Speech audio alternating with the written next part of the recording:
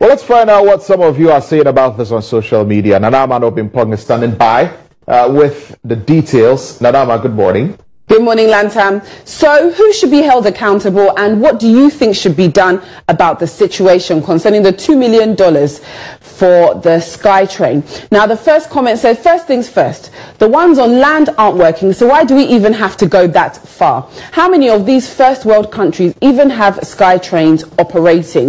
Then Charlene adds, the Minister for Transport and the Minister for Railways should both be brought to explain how we've gotten to this stage, followed by they being sacked because do their own fathers have $2 million to be spent and unaccounted for? Then we have Nee who adds, politicians don't go to jail in Ghana. This one too will slide like the others. No one will be held accountable. Then adding here, people are suffering, people are hungry, some are borrowing and going for loans, and all they can think of is SkyTrain. Do they use their minds?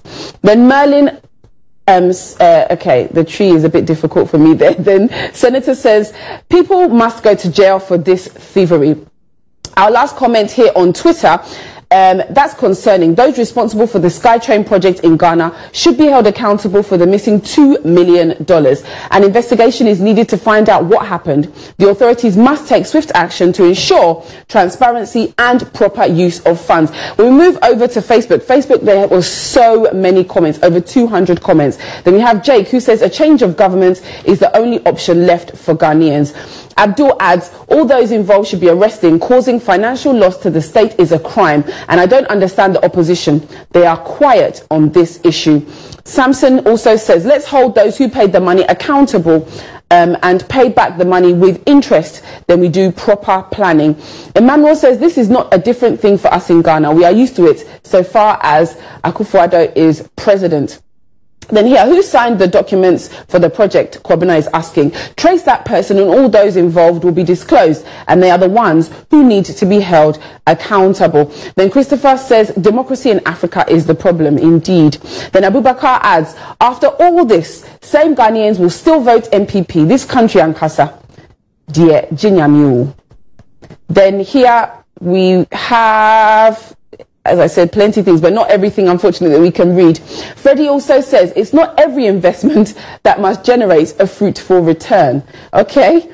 Then Alfred asks, who made the announcement that by August 2020, SkyTrains will be running in Ghana? Answer, Dr. Baumia. So go and find out from him.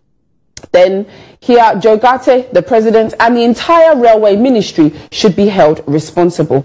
Then Kennedy simply says, create, loot, and share. Then Latif says, I was against this SkyTrain from the beginning, and asks, how can I buy my favorite plantain chips inside a SkyTrain from Circle to Accra? Then we have Charles who simply says, concert country. Then Albert says, heads must roll. Albert, which heads is what we were asking? Then Abdul Rashid says, it's sad.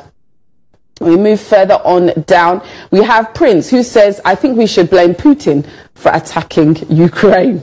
Then Frank, all stakeholders must be dragged to the court and charged with financial loss to the state. Then Richard says, please, what's SkyTrain in Ghana? Please forget they have chopped the money. Then Austin says the whole country is a crime scene. Then we'll take our last two comments here on Facebook. Charles says, poor road network. You are talking of SkyTrain. Hey! Then Ben says, we will one day wake up with the news that Ghana itself has been sold. It's just my prayer to find my way overseas and even acquire citizenship of any country I find myself in.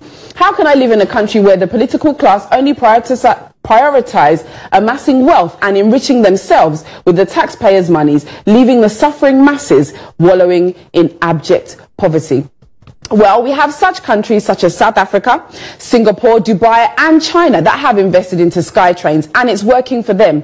But in Ghana, well, if the railway trains are not working on ground, how can we even look at the SkyTrains? We must fix that first before being so over ambitious. My name is Nanama Anabempong. Continue to send us your messages on Instagram, on Facebook and on Twitter. We want to hear more from you about these SkyTrains. Lantam, back to you.